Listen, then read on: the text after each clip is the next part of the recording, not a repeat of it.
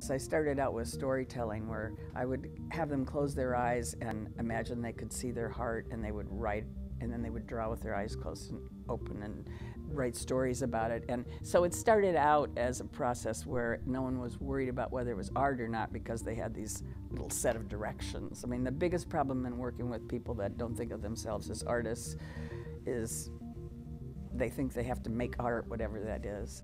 My name is Jane Gilmor. I am an artist living in the New Beau neighborhood of Cedar Rapids, Iowa for the last 30 years.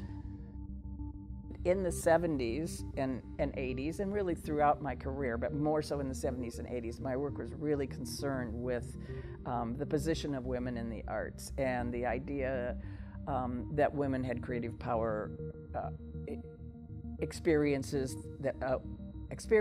of the construction of gender. In other words, that culture sort of constructs what female and male mean, and that there's these boundaries, and how to push those around a little bit, and how to. So I was an activist in the sense of that there were like no women artists having one-person shows. I had one woman professor at Iowa in graduate school. You didn't really have many artists, period, here. And my grandmother lived in Cedar Rapids in this neighborhood because she was part Czech. And then I found CSPS across the hall. It was an old social club, and I saw a sign outside that said, "The gymnasts have moved." And so I asked the landlord if I could have a studio there, and he said, "Sure, how much are you paying now?" And I said, "Well, $150. And he said, "Okay," and he gave me the whole upstairs.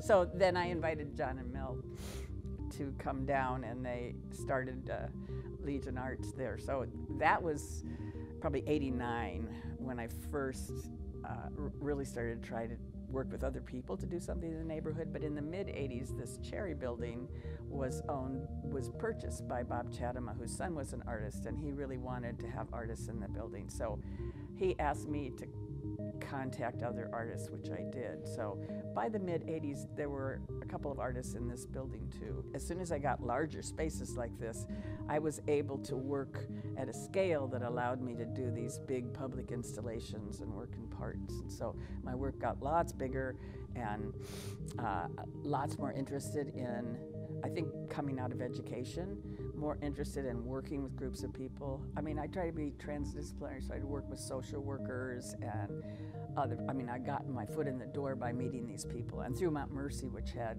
women's shelters and so forth, I was able to connect.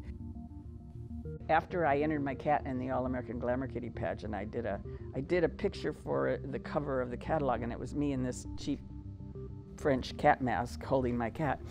And I loved the image. It was like this great feline goddess alter ego, and that was just what we were all talking about in the 70s. So the female archetype as a strong creative force, you know, and of course women, there were, George O'Keeffe was the only woman in an art history book, and so this was a time of working towards a little more egalitarian approach to art history. So I donned the cat mask, and again, taking students on a couple of trips, one to Greece, we put on togas and looked at Isadora Duncan and created these kind of dance resurrections where we took over the Parthenon and a few patriarchal sites that at the time you could walk on, now you can't. But from that cat mess and that experience and that collaboration with my students, I think I really learned a lot about collective work. And I think it's just crucial, if you're an artist outside of a major center, that you have other people you respect, artists, patrons of the arts, you know, just people that are interested in the arts in a broader term, music, poetry, reading, anything. Have those people around, because you feed off each other. And we've done, Mel Andringa and David and I, we've done many projects together over 40 years, so many. And I learned so much from them about using projections and just ideas. You know, everybody has their own. I mean, it's good to have artists around you whose minds you respect, whose creative process you respect, and who themselves respect process rather than product. Like, my art's all about a process, and the product hopefully is interesting and reflects the process. So, but I just don't know where I would be without my friends in this neighborhood, and also it brings people together to do things.